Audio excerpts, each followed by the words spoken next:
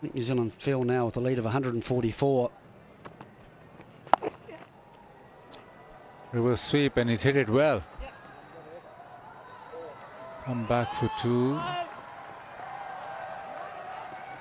And Noman Ali into his 58th over. Could have easily got more wickets. Could have easily had 4, maybe 5. He certainly bowled better than his figures would suggest. Lots of missed opportunities off his bowling. MZ, the big fast bowler, does well here. Bowled a few overs himself.